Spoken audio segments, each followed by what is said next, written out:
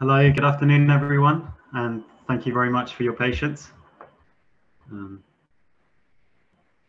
For those of you in the United Kingdom, I hope you're coping with the hot weather and you're enjoying the weather. So thank you very much for joining us. I'm Simon Tiberi, and together with me on this call is Dominic Zenner, and we're the two co-leads of the postgraduate TB certificate here at Queen Mary University of London. And so what I'm going to do is I'm going to briefly give you a presentation on the course, and then I'll open that up for your questions. And we're here to pick up any questions, myself and Dominic. All right. David, please, if you could put up the slides. As David's doing that, just a big hello from me as well. Hi, Dominic Zenner, one of the other co-lead, and great. Thanks for joining, and I hope you get out of it. Don't hesitate to ask. Sorry, Simon, over to you again. Oh no, thank you. So we're both doctors, and we have slightly different backgrounds. I'm an infectious diseases doctor by training, and Dominic, you can present yourself later. I've got a passion for tuberculosis. I've been working in TB clinics in a reference laboratory, reference hospital in Italy, then in the UK, here in East London at Newham Hospital and Barts Health, and I've been teaching on this course for some time. And Dominic, please, if you can present yourself and what you do. Hi, I'm an infectious disease epidemiologist with a passion and an interest in TB, also in migration health, as it happens. Yeah, so I'm one of the co-leads, and I'm very excited about this. So I'm coming. So you between even the two of us, but you've got a little bit of a breadth of different things that we're presenting. All right. So next slide, please, David. So just very briefly, to who doesn't know Queen Mary University, the course sits within the Blizzard Institute, which is the lower picture on the right, and that's the building, the new building, and the picture above is the laboratories, and this is a biomedical research facility. It has 400 members of staff, 120 academic faculty, and one of the strong points of Queen Mary University is medicine, so it has the oldest medical school in the country, and it's considered one of the most prestigious medical schools in the country. Next slide, please. So tuberculosis, why TB? I think you need to push another button, David, maybe. Excellent, super. So about tuberculosis, TB unfortunately still exists, and it's still a big problem, if not so much in the United Kingdom and in developed countries. It's a very, very big problem in a lot of poor countries around the world. So TB unfortunately infects more than a fourth of humanity, and it's expected that 10% of these people will develop TB at some point in their lifetime. This is still a problem. So despite we have effective treatment, the treatment takes 6 months. It's not always guaranteed that there are great outcomes. And with treatment and with survival, we're seeing a whole set of new problems. So we're seeing that 3% of all cancers worldwide are associated with tuberculosis. We're seeing that TB, until the advent of COVID, was the top infectious diseases killer and the largest killer of people living with HIV. COVID has now surpassed that. Unfortunately, it's caused further problems for TB and TB services.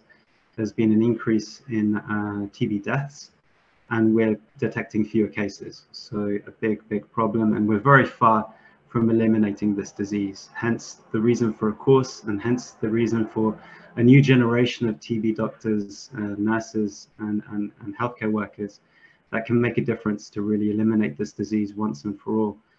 But it looks like it's going to be quite a task. We have a further challenge, which is that a third of antimicrobial resistance deaths is actually caused from multi-drug resistant TB.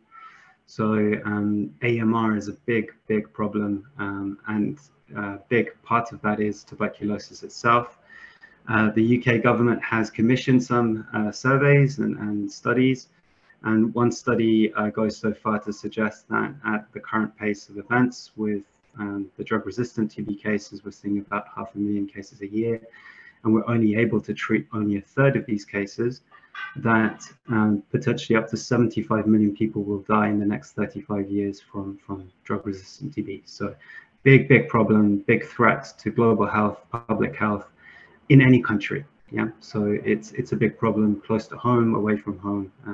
We know that there are no borders for infectious diseases. Next slide, please. So why the PGCert? So one of the things we noted was that there was no real certificate course or degree course in TB. It's generally taught either in respiratory medicine as a couple of lectures, or within infectious diseases as a couple of lectures, but no one really has a module, more than a module, and there are no courses in TB. And that's unlike HIV, for example, where you have a diploma for HIV and so forth. And so if we really want to up the game and make a difference in TB, we also need to educate the future generations. We need to set a standard, an educational standard also to do this.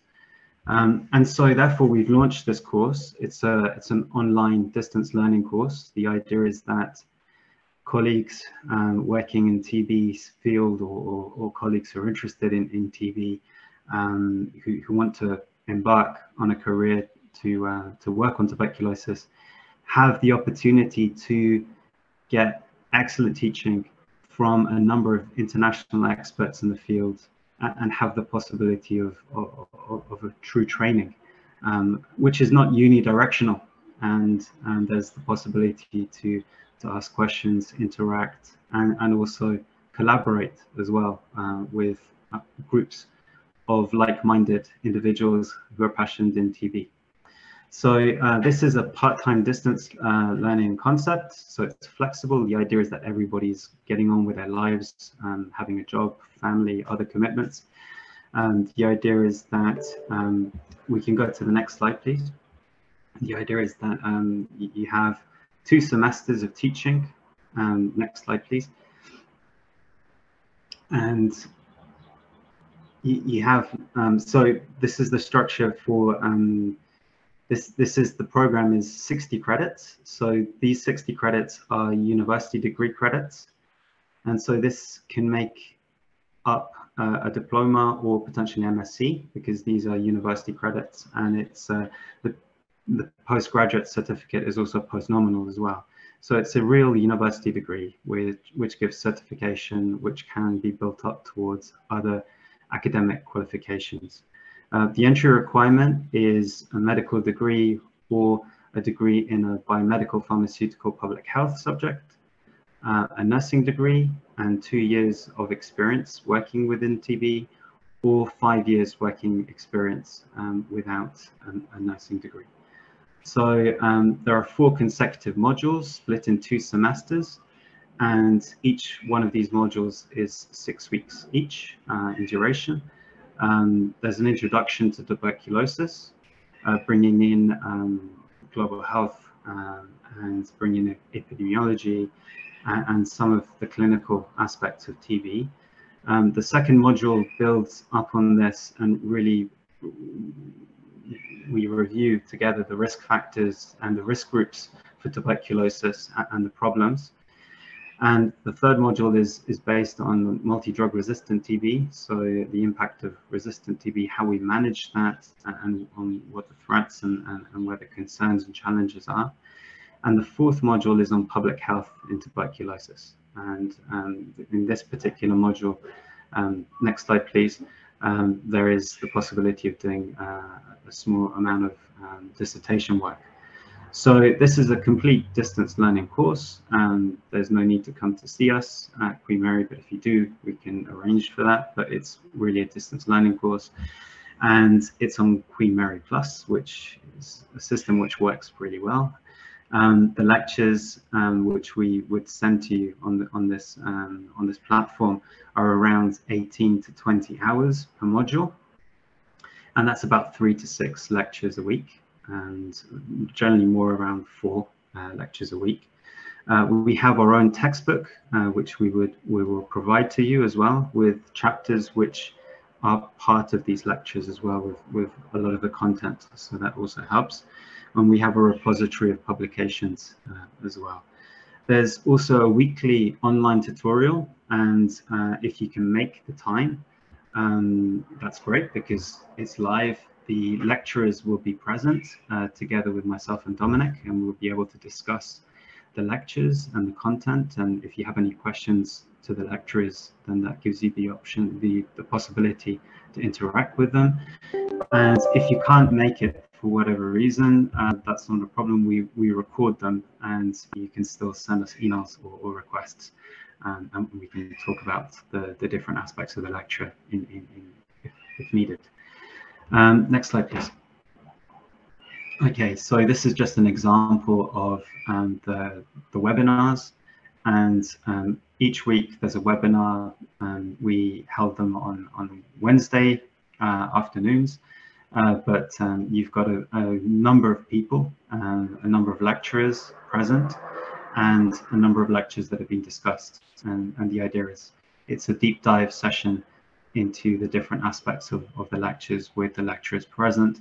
And because the lecturers are there, we can also discuss amongst ourselves, and we can develop some very rich discussions together around the aspects of the particular lectures. Next slide, please. Mentorship. So this is one of the areas which we focus on to really try to bridge the gap with virtual learning space. So we're trying to make it as interactive as possible, as useful as possible for you. So the idea is that this is a really professionalizing course, and therefore the idea is that you get the most out of this, and we will, as possible, obviously, try and help you get what you need from this course. Next slide, please. Assessments. There are 2 assessments at the end of each semester, and so that's January and May. And these are online tests, as you can see here in the small window, with multiple choice questions, and there are some selection of short answered questions. And then for the 4th module, public health module, that's a written assignment for public health. Next slide, please. And I'm open to any further questions, and please fire away. If for whatever reason you can't ask the questions now, please email us. Both Dominic and myself have access to that email, and we'll be able to see your emails. Thank you. Thank you very much, Simon, for this. This is fantastic. We have a first question here, which is, would you accept a nurse with less than 2 years experience in TB if there was supporting evidence from consultant leading team? So would we? We would need to discuss that with the university, because currently that would not be possible with the current criteria. So that would need a chairman's action. So we're more than happy to take your case and discuss it, but ultimately the chair of the Blizzard Institute has the last say. So that's how it would work. So yes, we can try that. And let me clarify, Carla, there is either 5 years of nursing experience or professional experience and a nursing degree, or 2 years of TB nursing experience. So if you've got either of that you'll be fine. But if you don't, then don't be discouraged, because we have in the past on merit have made exceptions, but that is not our approval, it's chair's approval, as Simon says. Thank you very much for answering my question. I have got more than 5 years experience. I didn't realise it was one or the other, so totally, yeah, you've answered the question. Excellent. Thank you so much. Thank you, thank you. It's worth clarifying always. So we've got quite a few more. So, oh God, they're coming in thick and fast. So let's, how much is the course and when is the closing date for applications? Okay, the course is 3 grand and that's a flat fee, and we're happy about that because it sounds, so it sounds a lot, but actually this is a university degree, so that's to be said. The second thing to say is that we're happy it's a flat fee, because normally what happens in the UK, as you know, is that overseas students pay a lot more, and so we are in negotiation about this, but the 3,000 is for the time being what we can offer. Oh yes, when is the closing date for applications? I think Becky is on the call. I don't know. September. September. Becky? Yeah, I was just typing a message. It will be the end of September, beginning of October. Distance learning, we have a bit more wiggle room. So end of September, beginning of October. Excellent. Thank you so much. And next one.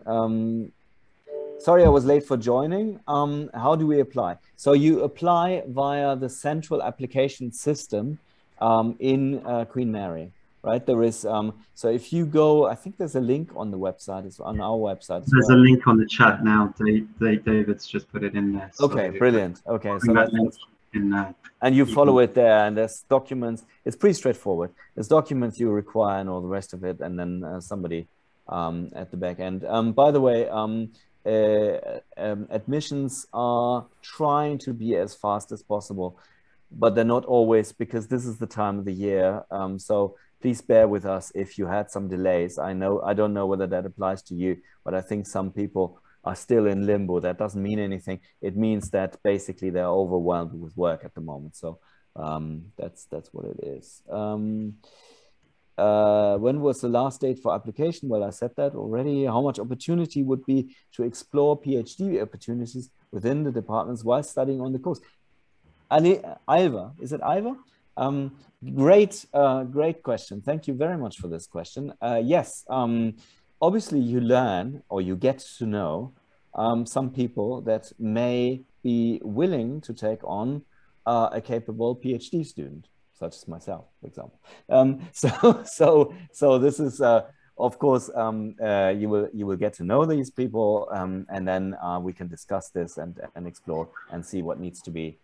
Absolutely. There's over 60 university lecturers and professors from all over the world, so from a lot of very prestigious centers, and you'll have the possibility to connect with them, see their lectures, and interact with them in the webinars. So it should hopefully facilitate, but obviously with the PhD opportunities, there's other discussions around that, but most definitely. Another question is the webinars. They don't necessarily need to be on a Wednesday. They can be on any working day, and we generally tend to switch them around sometimes to allow for everyone to have the possibility to join in a live webinar. But as I said, they're always recorded, and it's a democracy, so we can see what works for most of the people in the course. Full-time registrar, absolutely. So we've had registrars in infectious diseases, microbiology, so it's very well suited. We've also had respiratory trainees as well. So it is well suited for you, absolutely. Hannah, okay, yes, we will try and badger the applications team and see if we can get an answer to you as soon as possible. Hannah, have you, sorry to cut in, Simon, have you actually submitted, because I believe, I'm not sure they actually half completed applications. So I think you need to make sure that your application is finished in order for it to... Yeah, I have completed it. Yeah, I managed to complete it, but there's something I just need to upload, which I can do now. But okay. it was finalized. Yeah. Okay. Okay. Good. In which case, yes, Becky, thanks for chasing up. That's great. The admissions aren't restricted, no. But we don't. What happens is if we have more students, then we get more resources. So we get more teaching fellows. And again, we have a very large faculty, so we can give that mentorship and attention to whoever wants to do the course. So do not have concerns that there'll be too many people. And I don't know whether you had concerns or not on that, but no, there's no restriction. Great. So that's all the ones that I have on the chat. But you are equally welcome to unmute yourself, because we're a reasonably small meeting at the moment. I see 18 participants here. Just pose your question if you have. I applied the year before the pandemic and I got turned down, so I'm a bit worried. But I was never quite sure why I got turned down. But anyway, I'm trying again. So if I get turned down again, would it be possible to find out why? Absolutely. I wasn't aware you were turned down. But, sorry about that. But That's okay. if you wish, if you email me, and I'll try and see what we can do about it. We'll see exactly, for the entry criteria, and we can ask the admissions office the reason why last time. I'm just thinking we did put the course on hold, so it may have been for that reason. I can double check for you, but we did put the course on hold for 2 years. We had a gap because of COVID. Yeah. And, oh no! I think I was genuinely turned down. It was before COVID. Okay, all right. Okay, I'll have to look into that for you. Yeah. Thank you. Just to put people into the picture. So basically, this course was suspended during the COVID pandemic. So this is also why, obviously, it was started just a year. I think it was the year before the COVID pandemic, and then. Yes. And then it was suspended for 2 years because of COVID. And so we're now actually regaining that. There is an interesting question we might want to address, Simon. The reason that, is it Raj? Shall I say Raj? Was concerned about the number of admissions was because if any delay happens from my side, that I lose the opportunity, because limited number of admissions. Okay, let me be clear. So the fact you don't lose that, although for planning purposes and everything else, please do apply as soon as you can. And so it would be much appreciated.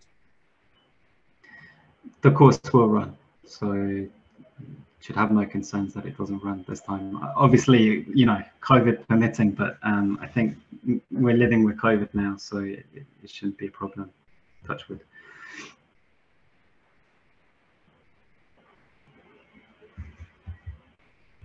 So there's a question. Study leave. Okay. You won't need study leave. So there won't be study leave. Generally, won't be necessary. So generally, the webinar is done just after the working day. We could also do it before the working day, but there should be no need for study leave. You may need study leave for the exams, so that's when you would need examinations, and you have plenty of time. We'll provide you at least 2 months of notice before the examinations, so you can take study leave for the examination days, and those are 2 days. But other than that, you wouldn't need to study leave unless you want to study before, on the run up to the examinations. But that's up to you. Who to email in case this is about admission criteria again as well. So different things. So you can email Simon or me, or you can use actually ideally this generic email. Yes. Yeah, exactly, which is coming there. Thank you, Becky. You're reading my mind. That is the best email to then we have it in one administrative box and we can look at that. And the other thing is that, of course, it may be checking it quite carefully. It may be worth just applying and seeing what happens, because we're if you apply and admissions then will probably flag it up and say this person doesn't fulfill, and then they may email us as well. Well, in any case, it's safer than to email the PG tuberculosis email. We're working on that. That was a response to you, Raj. The scholarship option. We're working hard on that. I know. We know $3 grand is a lot of money. sometimes some NHS trusts are willing to foot the bill. So previous students have managed sometimes to get their NHS trust or the Royal College to pay part of the fees through their bursary. So for example, for trainees, you may be able to have some of the money via the deanery if you're a medical trainee registrar, and some nurses have managed to have the whole 3,000 paid by the trust where they worked. So there are sometimes ways around that. Yeah, in the trust actually, because you do have I don't know. I mean, back in the day when I trained, we had study leave money, and we could use it. I don't know what's the situation there. I suspect it varies quite a bit, but it varies from region to region, trust to trust. But sometimes you can be lucky. It only happens if you ask for it, though. That's the thing.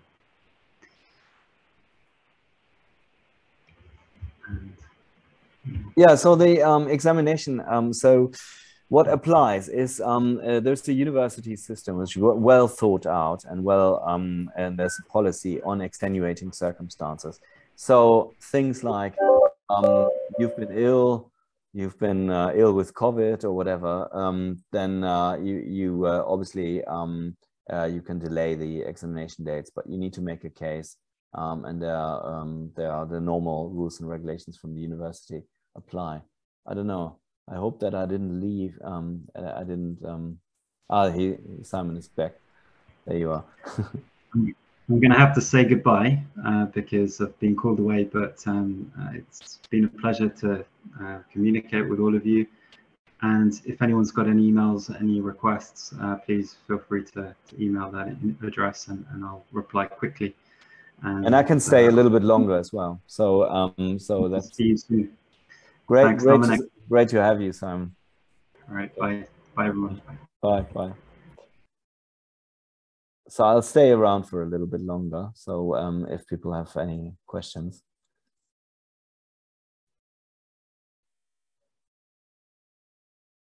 Or if you're more comfortable, you can unmute yourself.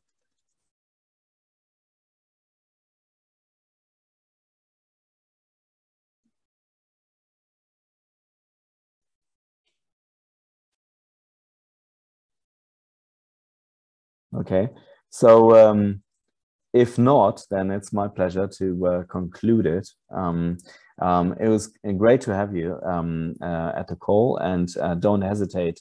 Don't hesitate to send us some questions, some more questions, and that's good. Thanks, Marianne. Looking forward to to your application then. And it was great to e-meet you. Yeah, as one does these days. And I hope to see many on you on the course. Somebody has a camera on, so that's great. Hi, good to see you. All right. Okay. So I say goodbye for now. All right. All the best. Bye for now.